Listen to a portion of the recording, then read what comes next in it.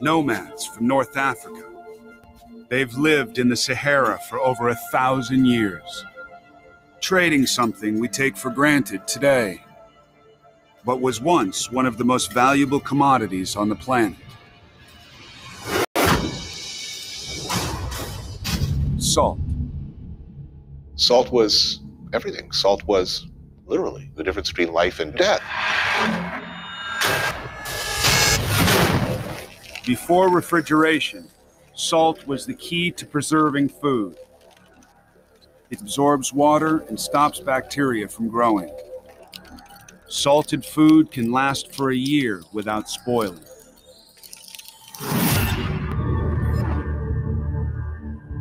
Access to salt determined whether you were powerful or not. I can't send an army across the water or great distances without provisions, and their provisions are going to go bad if they are not salted. The Tuareg have discovered a rich supply under their feet. Millions of years ago, the Sahara was a sea. As the water evaporated, it left behind huge salt deposits. The salt trade is the Tuareg's livelihood.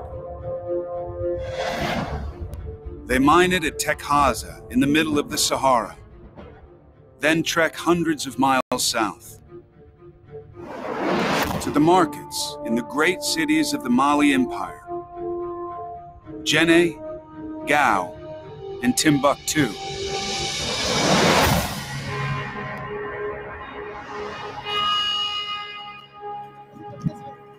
But it is a dangerous journey in a deadly landscape.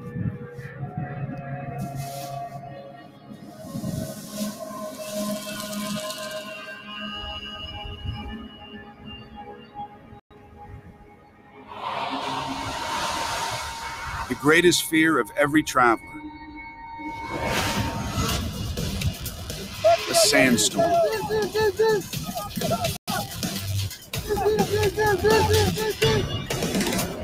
Whipped up in seconds by 70-mile-per-hour winds. When a sandstorm hits, it fills the air with sand, it fills your lungs, fills your eyes and your nose. You can't see. This wind and this sand can strip the paint off a car. You have to get shelter or you die.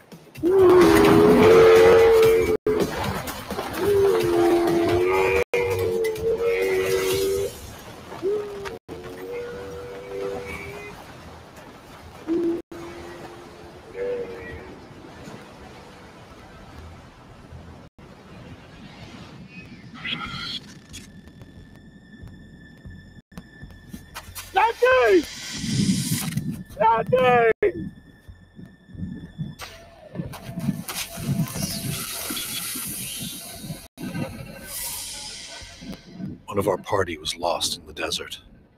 After that, I never went ahead or never lagged behind again.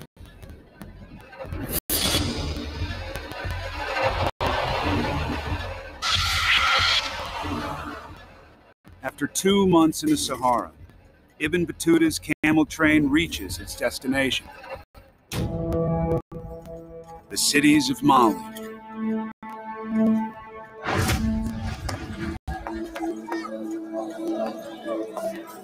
Travelers have nothing to fear. They gave me gifts of food and treated me with the utmost generosity. May God reward them for their kindness. Tuareg merchants can now trade their precious cargo. In Mali, salt is so in demand, it's traded for gold.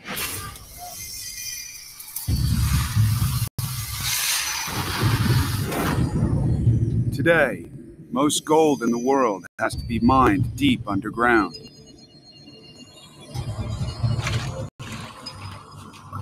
In Mali, it flows out of the bedrock of the river Niger.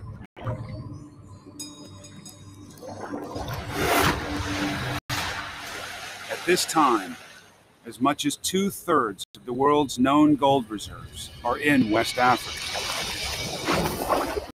The key that turns Mali's rulers into some of the richest men in the world, and their cities into centers of learning. Timbuktu University, one of the oldest in the world. The first in sub-Saharan Africa, up to 25,000 people, a quarter of the population, students.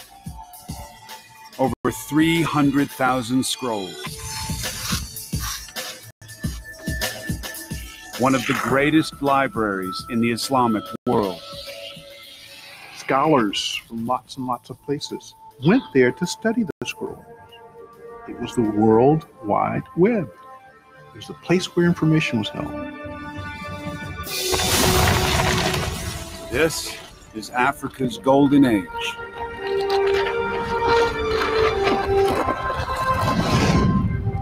In the south, Great Zimbabwe, a gleaming city of stone, legendary site of King Solomon's mines.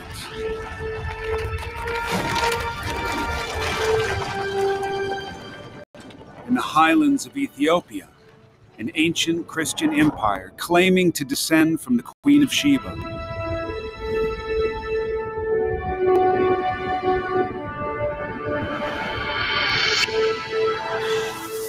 And on the east coast, Kilwa, one of Africa's busiest ports.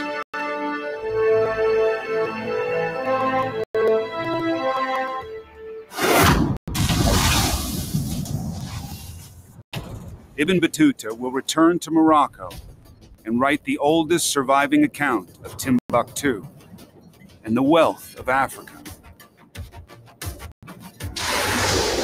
The Tuareg will carry their gold back across the Sahara.